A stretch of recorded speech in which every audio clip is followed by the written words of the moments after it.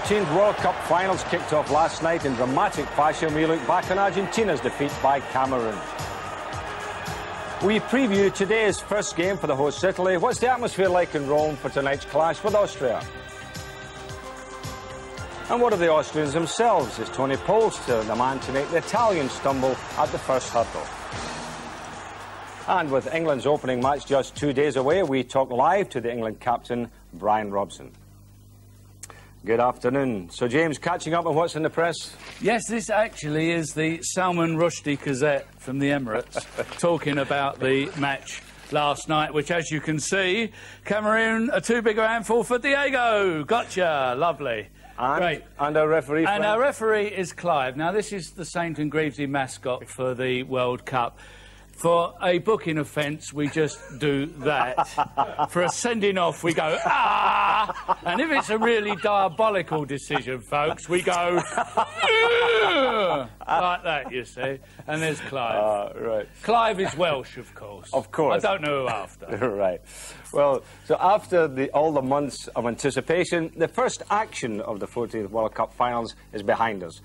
Yesterday evening, the trophy holders Argentina, Maradona and all opened up against one of the outsiders, Cameroon. A foregone conclusion? By no means. Well, here's a free kick to Cameroon. Up goes... It's in there! They've scored! Cameroon!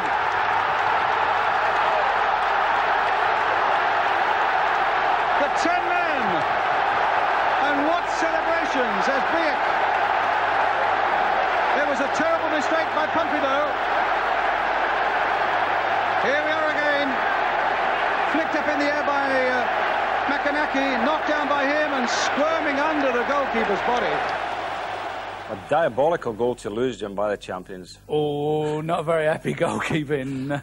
But we've got to obviously talk about the refereeing and Yes. the decisions that the referee took in the Yes. game, because we're talking about 2 sending off and 4 bookings. 4 bookings, yeah.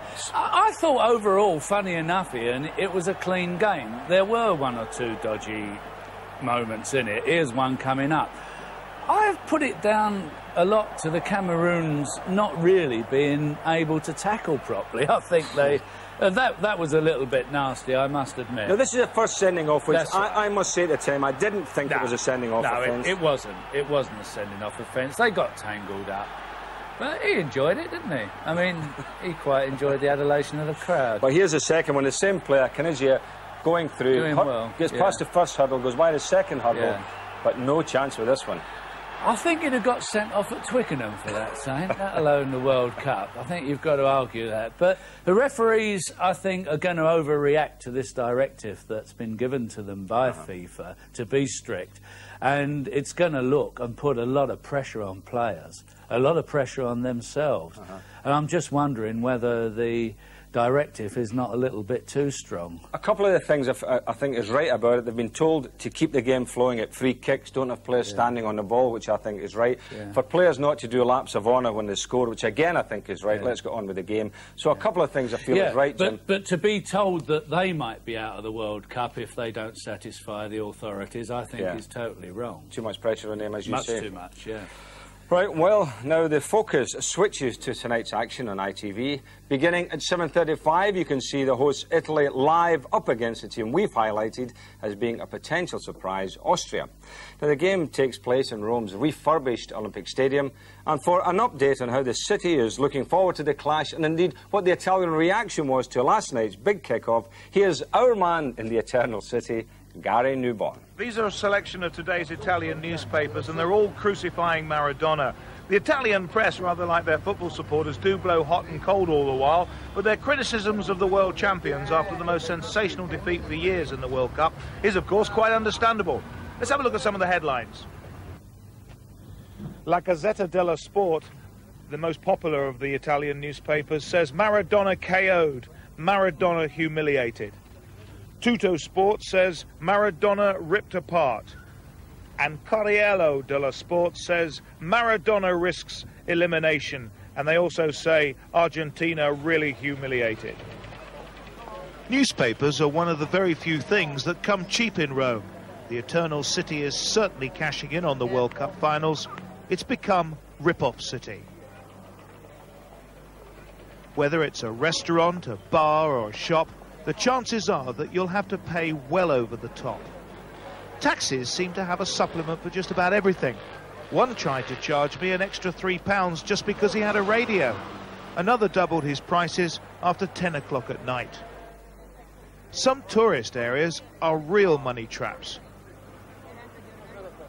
The souvenir boys in the Pantheon Square really go to town with their plastic replicas. So 45 is £23. It was 17 you just offered me. From England. Come from England, so you're now offering me cheaper than your friend now, so 30, what's that? Okay, 15 give me £15, right. £15? Yeah.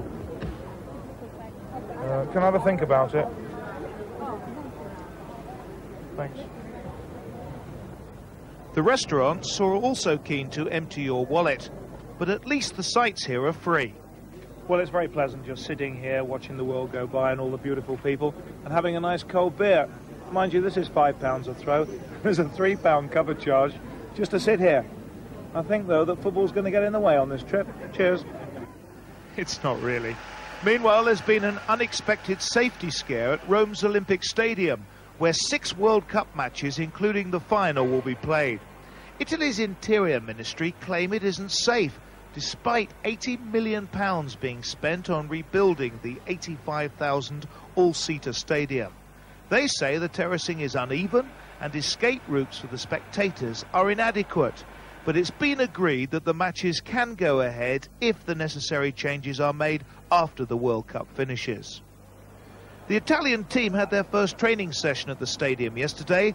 The major worry for Italy's manager, Vicini, in the opening match is Austria's success at set pieces, and he still has to decide the 11th spot for tonight's team.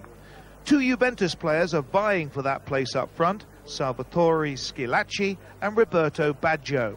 This is Baggio. He became the world's most expensive player when Juventus paid Fiorentina £8 million for him in the spring. I asked him if he had to prove his worth in the World Cup. Baggio says it's flattering to be valued at such a price, but he says he's still got to play well and score goals to justify the incredible fee.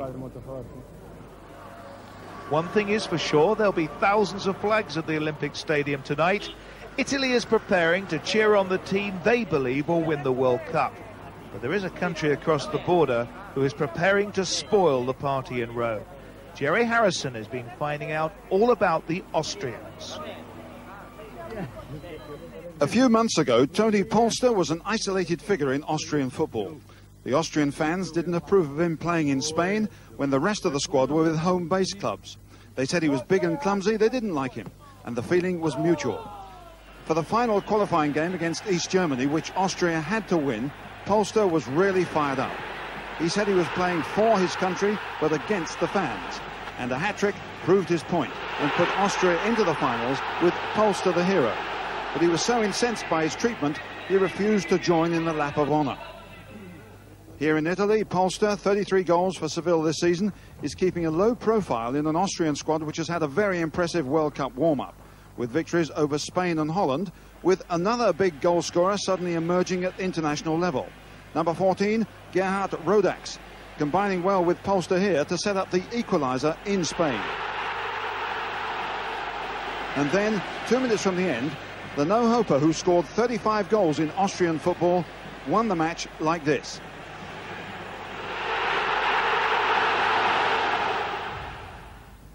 Apart from goalkeeper Klaus Lindenberger, who's 33, Austria is a young team, perhaps too young. Average age 24, only the Americans are younger. But they're also the tallest, with plenty of midfield players and defenders who can cause trouble in the air, which they certainly did against Holland recently in another impressive win. There's a word in German, the Saint would know it, he speaks a foreign language anyway. It's Schlecht Pessimismus, running yourself down, giving yourself no chance. It's the typical Austrian approach. Tony Polster isn't like that. That's why he's so successful in Spain and why he can do interviews in Italian, saying he'll score against them tonight. The Austrians aren't too sure whether to stick with the old Schlecht Pessimismus against Italy or go for Polster and his left foot.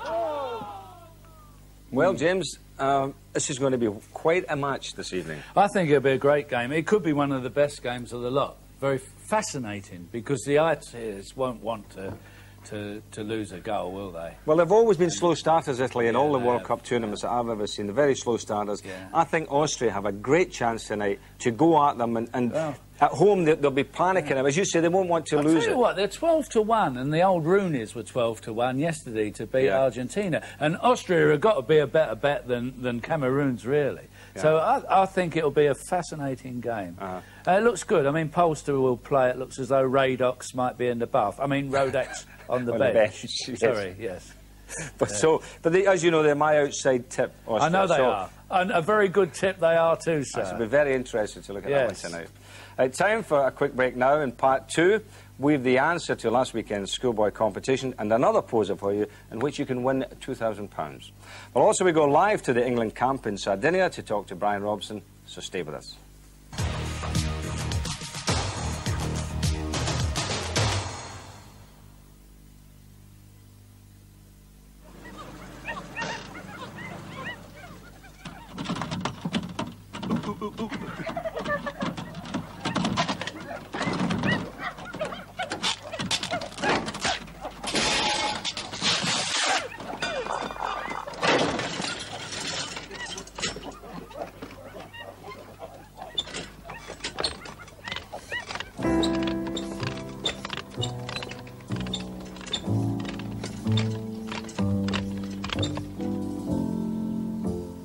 Happiness is a cigar called Hamlet, the mild cigar.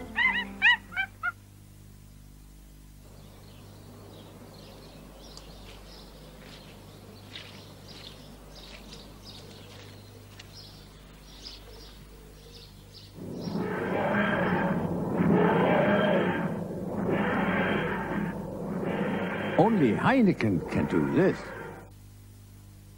Funny how things turn out. I wanted to be a dancer, but Mother wouldn't hear of it. Nice girls aren't dancers. And then the war came, and there's me, a dispatch rider in the army. I could still strip a two-stroke engine. Anyway, nice girl that I was, I got married. 2nd of June, 43. 2 days leave and a honeymoon in Huddersfield. Didn't impress Mother. Well, neither did Harry till we bought our own place, years later. Talk of things coming in threes. Harry had an accident at work. We got burgled, thank heavens for the insurance, and I was pregnant, too. Kids. The other day, my grandson said to me, could a man ever be Prime Minister? Well, you never know, I said, but probably not in my lifetime. Guardian Royal Exchange. Life may let you down, our policies won't. Drum, work, hard. Drum, high-performance toiletries for men. 100 degrees Celsius. So it is water. Where'd it come from? Well, that's the next thing for all you to work out. In 1964, Clive James went up to Cambridge. In this Sunday's Observer, he's going back.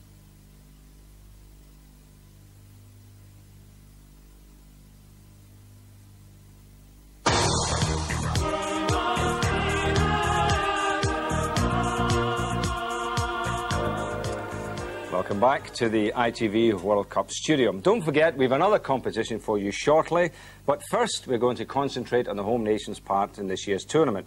England's first match against the Republic of Ireland is one you can watch live on this channel. That's on Monday, kick-off at 8 o'clock. The England squad have been in their Sardinia base now for 15 days, while the Irish arrived in Calgary just last night. Now, we can now call on England skipper Brian Robson. Good afternoon, Brian. Brian, good afternoon. Hi, Jim. Mate? What was your reaction to the game last night, Brian? Delighted, really. All the lads were very pleased with that result. Because I think to start the competition like that, it just proves that